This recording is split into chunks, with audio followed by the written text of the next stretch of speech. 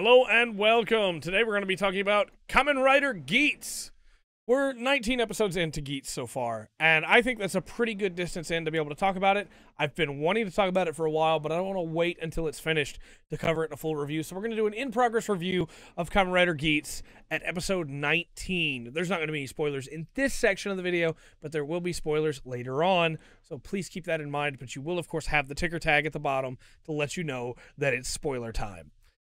Now, when we're talking about Geats, I think that Railway Rider has been pretty solid for me so far. Not everybody loves 01, but I absolutely adore Kamen Rider 01. Saber I did not click with at all. And Revice, I'm kind of mixed on. There are things about Revice I really like, one of which is the fight choreography that I think is really, really solid. And there are things about Revice that I don't really like.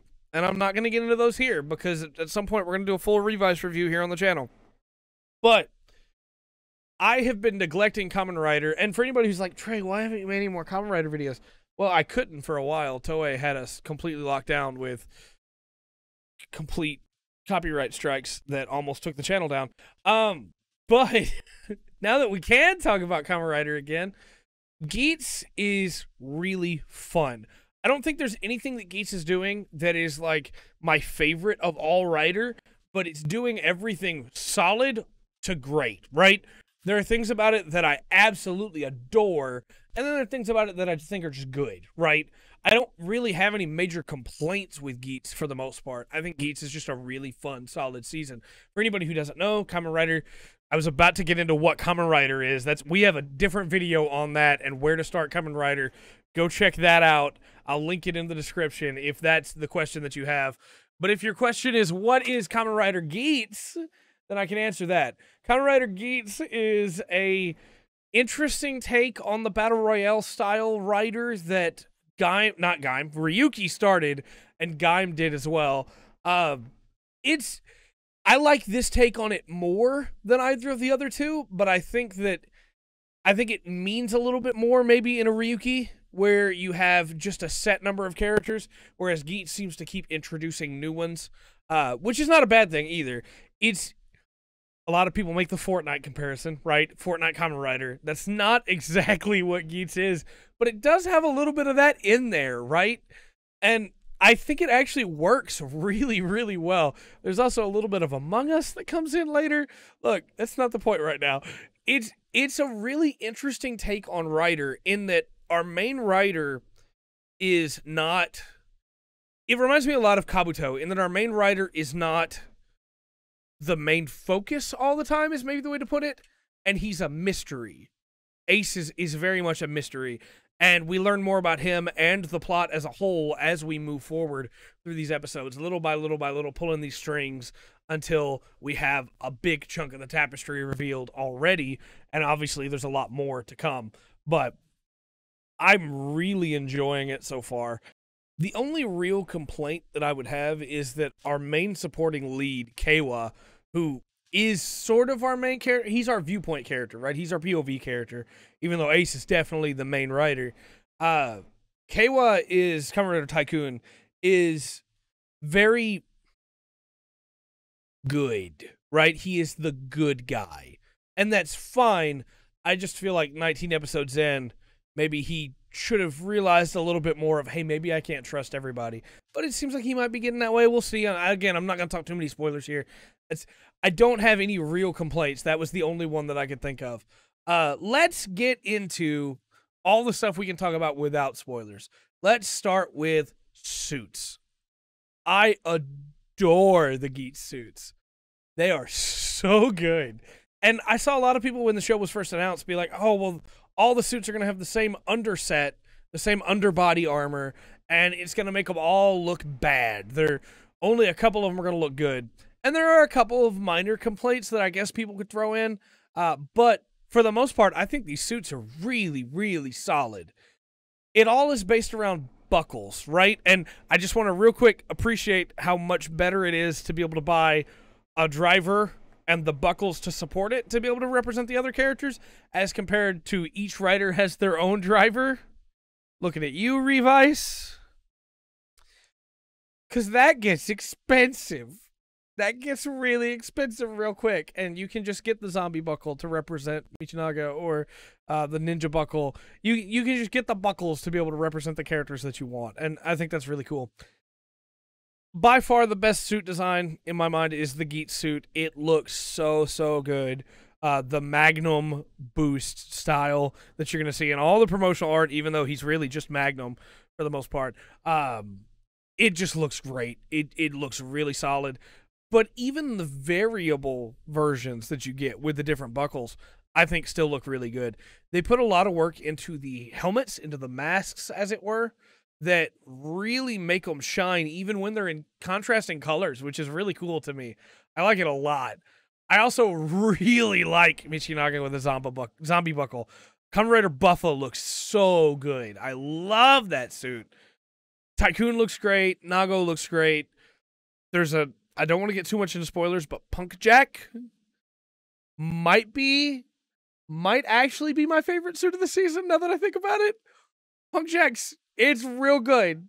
It's real good. And that's a huge strength for this season for me, is that all the suits look great. There's been a couple seasons recently where I didn't necessarily think that all the suits look great. I'm going to get flamed in the comments for that, but it's fine. I think all the suits look good in Geats for the most part. And there's a couple that we don't get to see fully suited out, which is kind of a shame. But for the most part, incredible suits. Next up, let's talk about music. Because, man, that music is great. You got, like, Revice. Okay, let's... 01, a lot of tech synths, right? Really not... Felt good, sound good, but also drums and some brass. Da-na-na-na-na-na-na, you know? Saber came in with the ska, and it was great with the jazz mixed in a little bit. It was great. Revice, it's a little bit more popish, I guess. Geats comes back in straight with, hey, this is a Bond movie almost. We're going to have fun with it, though. We're going to have some interesting music as well. But this is, we got some nice jazz coming in now.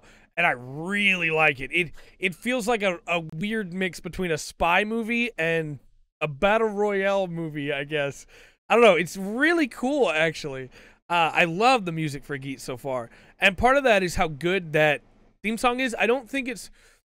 Look, if we're talking Reiwa OPs, okay, Saber in Your Hand is very, very good. But this one's pretty good as well. I like it. I really do. The visuals are also really interesting. There's a really cool breakdown you can do there, especially once you get into the later variants of the visuals for the OP. But I find myself dun, dun, dun, dun, dun, dun, dun, every week. It's really fun. Also the dun, dun, dun, dun, dun, at the end, it's really, really solid. The music is great in Geats. So let's get into the action, and then we'll bring up spoilers. Then we'll bring up spoilers and talk story. I think the choreography in this is really, really good. They push the envelope with what the idea of a suit can do in a way that I find really, really cool. It reminds me a lot of Heisei Rider, where, like, hey, Double can use Luna, and he can use metal, and so now the slingy arm has the big metal rod on the end of it, and it's just flailing around. In a way that I don't necessarily think has been utilized in a little bit in Reiwa. A lot of Reiwa recently has been, I say recently like there's any other option for Reiwa. A lot of Reiwa has been weapons or power-ups, and it's not always, hey, how do I utilize this the best way? What different ways can I use this tool that I have now? And I think Geats is more of a return to form with that. Magnum not just being a pistol, but also being a rifle, or using gun kata with it. Things like Ninja being able to multiply, or be the Cyclone, or be the Log, right? A lot of cool options, and when we get into Beat, there's so much cool stuff going on with the buckles and the way they can be used, and not even counting the fact that you can rotate and switch around, and like the person's head goes back and then comes forward again. There's so many combinations, so many variables. It's all utilized very well. And I also think they use the powers in cool ways to augment the fights. This is a cool season choreography-wise.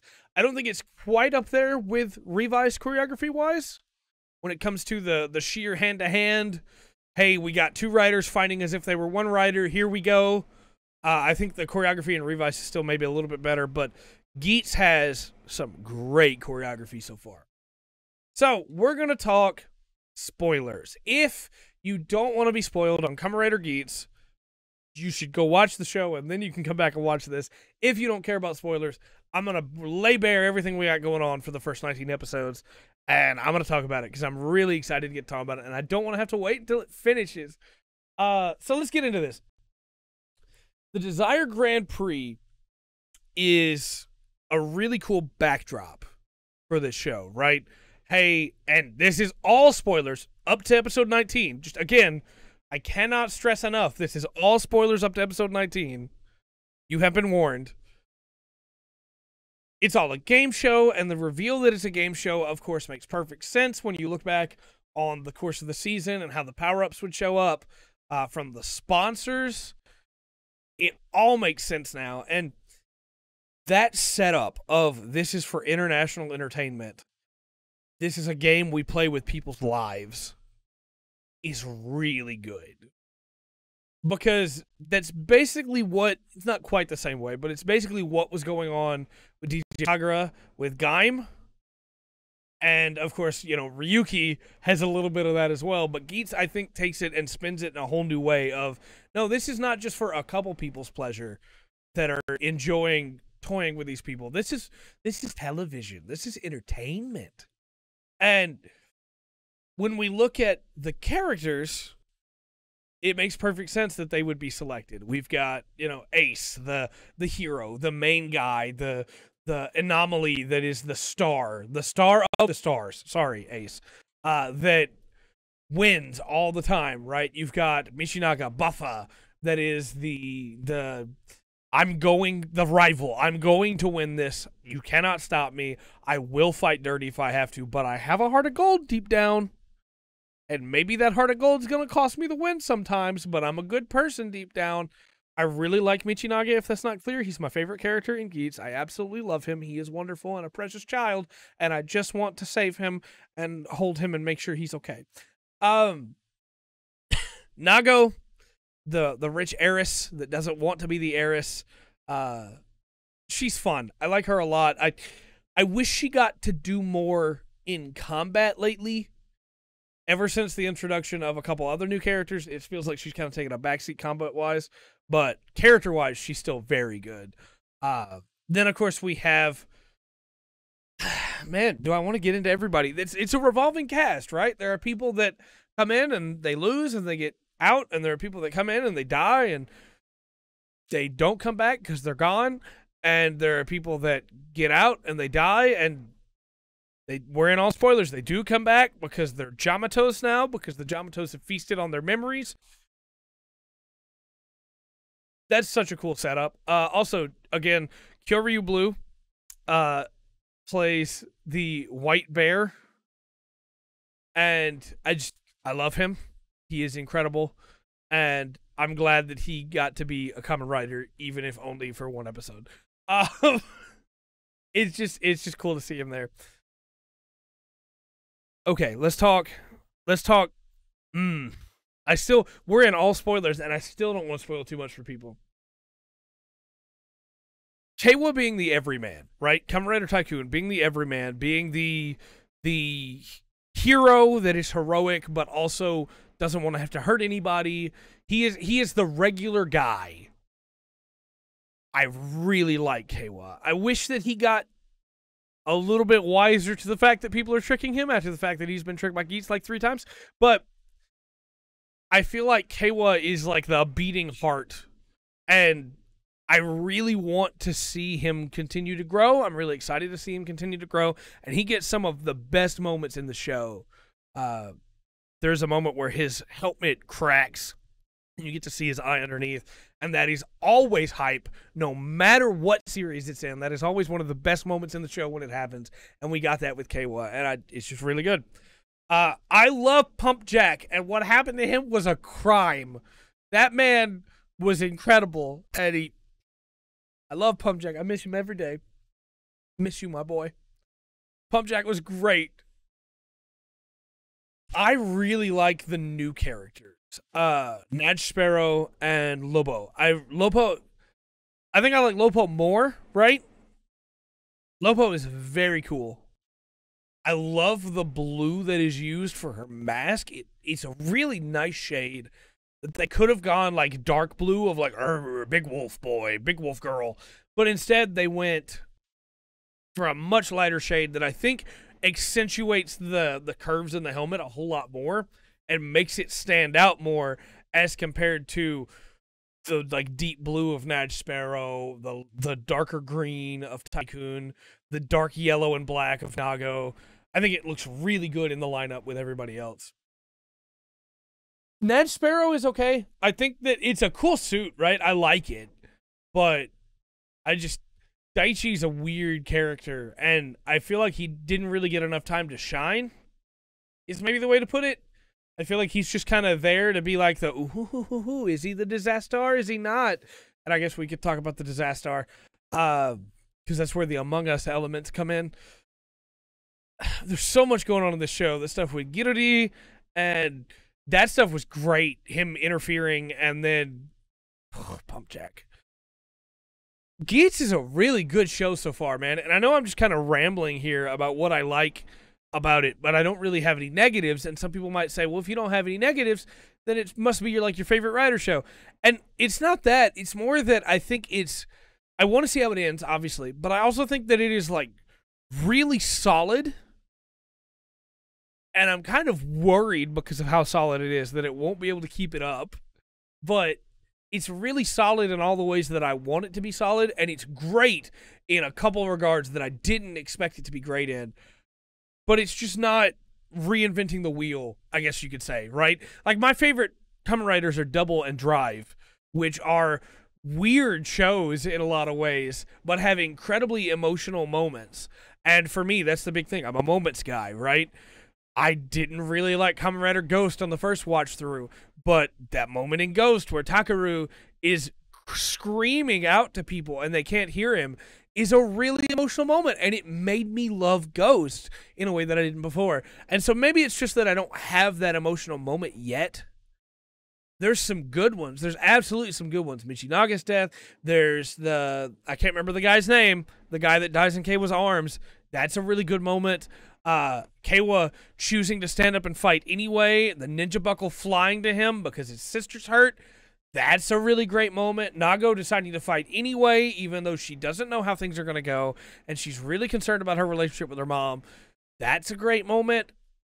There's some really solid moments so far, but I don't have anything that is like gut-wrenchingly tragic in the way that Drive and Double do that made me love them so much. So there's still time for that, though. We're only on episode 19.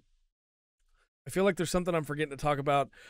When we talk about like henshin noises and henshin poses and jingles, because those are very important, the show's pretty great. There's some really good ones, and hearing the Magnum every time is really good. I like this show a lot, and I want to hear your thoughts on it as well. How do you feel about it? Do you like it? Do you not like it? Let me know in the comment section down below. And until next time, I've been Trey. This has been The Full Spectrum. Remember to always enjoy the full spectrum that Kamen Rider Geats has to offer. I can't do it. There, that's it. This is a rabbit, right? This is the kitsune.